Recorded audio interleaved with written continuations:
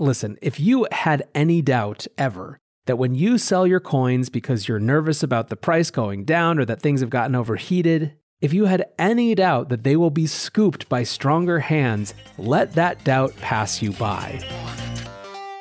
Welcome back to The Breakdown with me, NLW. It's a daily podcast on macro, Bitcoin, and the big picture power shifts remaking our world. The Breakdown is sponsored by Nexo.io and produced and distributed by CoinDesk. What's going on, guys? It is Wednesday, February 24th, and today we are talking about one of the most important lessons of this bull market. If you sell your Bitcoin, Michael Saylor and Jack Dorsey will buy it. First up, however, let's do the brief. First on the brief today, we're going to look at comments by Fed Chair Jay Powell. Now, I'm going to do a full show soon on his digital dollar comments and what they might mean, but next week we are welcoming a new addition to the family, and so I'm pre-recording a bunch of shows. We're not exactly sure when and for how long we'll be in the hospital, so I want to make sure I have shows ready to go, and I think a show about a digital dollar and what its impact on Bitcoin might be, both positive and negative, is a good show for that time. So I'm working on that. You'll have that soon. I appreciate everyone who voted in today's poll for that type of show, but I still wanted to briefly touch on what he said yesterday. Before Powell spoke, investors had started to get nervous in the US around the potential for an early unwinding of the Fed's extremely aggressive approach to keeping rates low and stimulus, etc. Because of this, the market was getting out of stocks and into treasuries, driving the yield of treasuries down.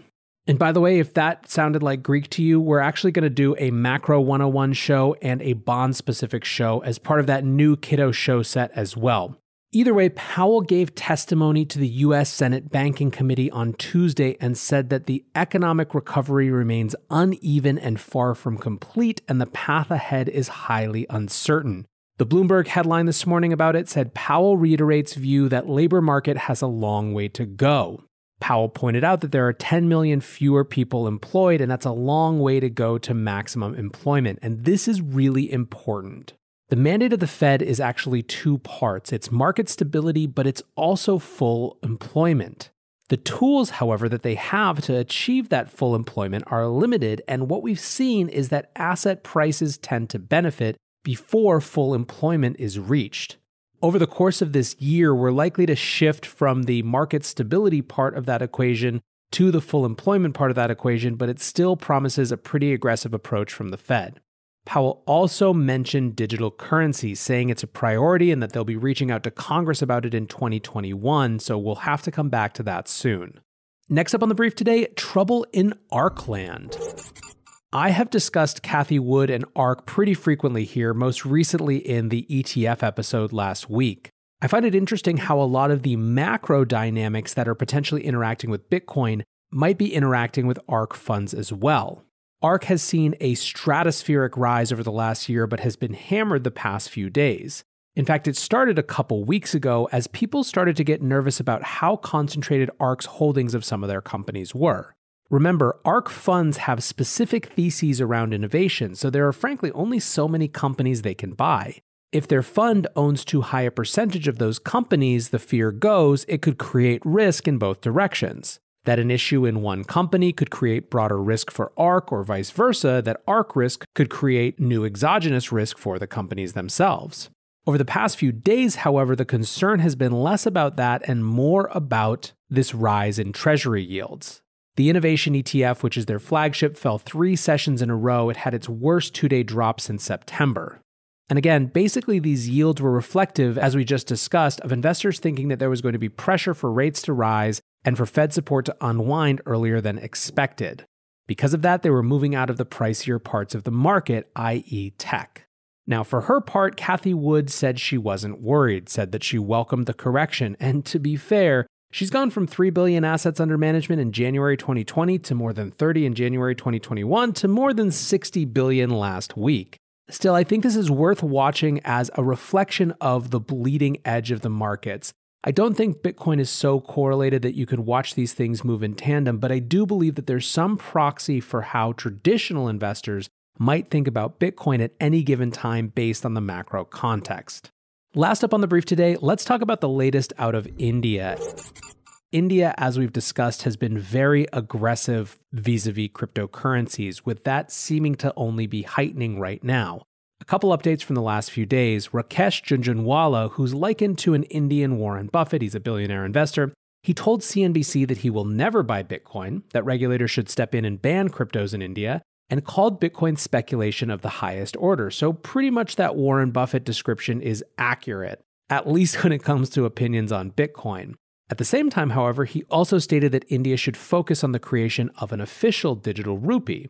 This was echoed by comments of a Reserve Bank of India governor who reiterated that the RBI has major concerns around cryptos, but that they are working aggressively on a digital rupee.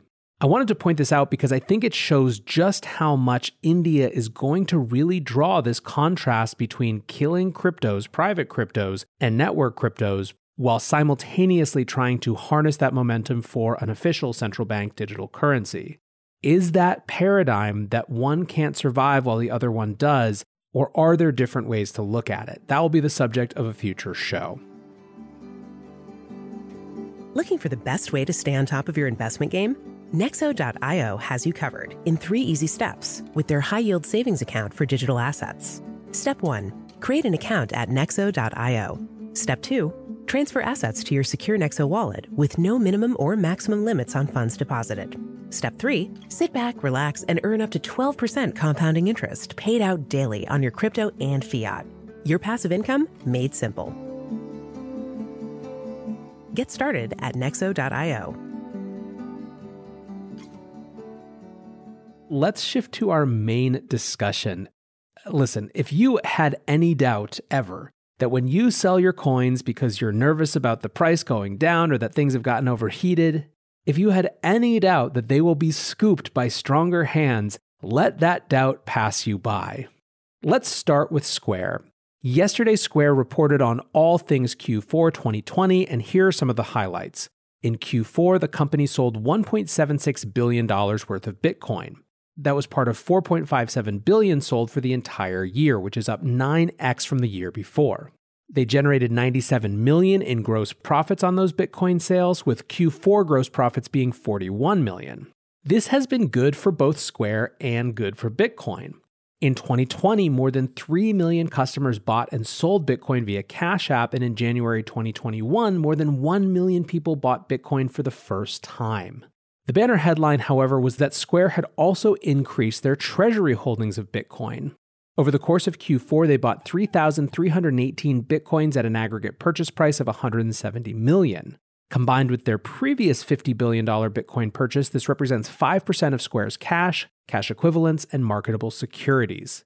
One small reminder of the real cost to corporations for waiting if they're interested in this strategy: Square's $50 million purchase bought them 4,709 Bitcoins, compared to just a few months later, their $170 million buying them only 3,318. In any case, Jack Dorsey reaffirmed their commitment on a follow-up call, saying, "We're also going to double down on our commitment to Bitcoin and continue to look for new ways to connect our product lines within the Cash App." Speaking of doubling down, Michael Saylor, the absolute madman, will not stop. This morning, he announced that MicroStrategy had purchased another 19,452 Bitcoin at an average price of $52,765 per coin.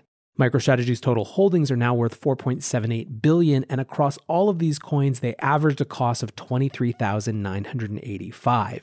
A quick aside, how insane is that paying just about $24,000 per Bitcoin across so many now makes them look like geniuses when that number was still a pie-in-the-sky goal just 6 months ago? CoinDesk said that this latest purchase, quote, almost certainly bolstered MicroStrategy's perception among Wall Street types as a de facto Bitcoin exchange-traded fund, but I continue to think that this isn't MicroStrategy's play. This is a business intelligence and business services company, and I think they're retrofitting everything for what they believe is going to be a Bitcoin generation. While many companies are chasing the on-ramps, custody, etc. of getting into Bitcoin, MicroStrategy is going to be, I believe, the first business software suite for Bitcoin companies, and for corporates holding Bitcoin. At least that's my guess.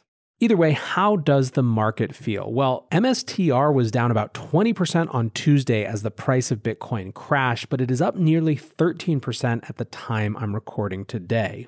So as we round out, just a few things to think about and consider as we look at these two moves from Square and MicroStrategy. First, these specific company moves are the ones that are the least likely to move the Bitcoin market. Square and MicroStrategy are officially in the okay, we get it, you like Bitcoin camp, and they have less power to influence other market actors, I believe. Second, I think in general, we're going to see this sort of news lose its power to move the market. And by this sort of news, I mean Bitcoin corporate treasury holdings. Sure, if a really conservative company comes in, if we find out more insurance companies are in, if we find out some category that is unexpected has gotten in, it might have an aggregate power to provide momentum. But I think individual bits of news a la Tesla are going to, over time, lose their individual power to make the market shift in short order. And that, I think, is a good thing. It tends to be a sign of froth when one individual company or one individual piece of news can actually move a market really significantly over the long term. Whereas I think it makes tons of sense that the combination of news, the general trend of corporates buying into Bitcoin as a whole, has power to create that long-term momentum. A third point is this demonstrates how little Bitcoin there really is to go around.